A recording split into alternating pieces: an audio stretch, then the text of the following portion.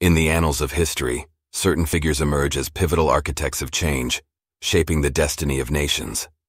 William the Silent, also known as William of Orange, stands prominently among such transformative leaders.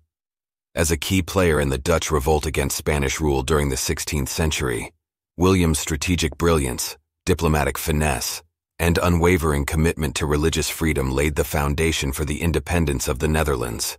This article delves into the life and legacy of William the Silent, examining his crucial role in the birth of the Dutch nation. Early life and rise to power. Born in 1533 into the powerful House of Nassau in Germany, William inherited vast territories and titles. Raised in the court of Charles V, the Holy Roman Emperor, he received an education that would shape his destiny. As a young nobleman, William gained valuable military experience in campaigns across Europe, establishing himself as a capable and charismatic leader. William's rise to prominence in the Netherlands was accelerated when he inherited the title of Prince of Orange from his cousin in 1544. This marked the beginning of his association with the House of Orange-Nassau, a dynasty that would play a pivotal role in Dutch history. 2. Dutch Revolt and struggle for religious freedom. By the mid-16th century, the Spanish Habsburg monarchy, led by Philip II, sought to suppress the burgeoning Protestant Reformation in its territories. The Dutch provinces, predominantly Calvinist, resisted the heavy-handed rule of Philip II, sparking the Dutch Revolt in 1568. William, initially a loyal servant of the Spanish crown, found himself increasingly at odds with the oppressive policies imposed by Philip II. His conversion to Calvinism and growing concerns about the erosion of local privileges fueled his commitment to resisting Spanish tyranny. 3. Tactical brilliance and military leadership. William the Silent distinguished himself as a brilliant military strategist during the Dutch Revolt.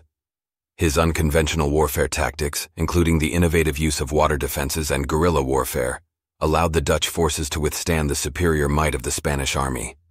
Notable victories, such as the Battle of Heiligerlee in 1568, showcased his military acumen and boosted the morale of the Dutch rebels. 4. The Act of Abjuration and Independence.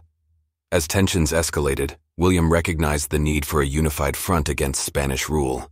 In 1581, he played a crucial role in the drafting of the Act of Abjuration, a declaration that officially renounced Philip II's sovereignty and asserted the right of the Dutch provinces to self-governance.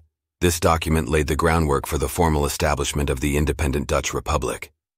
Diplomacy and legacy. Beyond the battlefield, William the Silent displayed remarkable diplomatic skill. He sought alliances with foreign powers, most notably forming an alliance with England through his son's marriage to Elizabeth I's daughter. William's ability to navigate the complex web of European politics bolstered the Dutch cause and contributed to their ultimate success. Tragically, William's life was cut short in 1584 when he was assassinated by a fanatic opposed to his support for religious tolerance. However, his legacy endured. His son, Maurice of Nassau, continued the fight for Dutch independence, and in 1648, the Peace of Westphalia formally recognized the Republic of the United Provinces as an independent state. Conclusion. William the Silent's indomitable spirit, strategic brilliance, and commitment to religious freedom left an indelible mark on the history of the Netherlands. His legacy as the father of the fatherland endures, with his contributions to the establishment of the Dutch Republic celebrated as a beacon of resilience, courage, and the enduring pursuit of freedom. William the Silent's life serves as a testament to the power of leadership in shaping the destiny of nations. Don't forget to like and subscribe.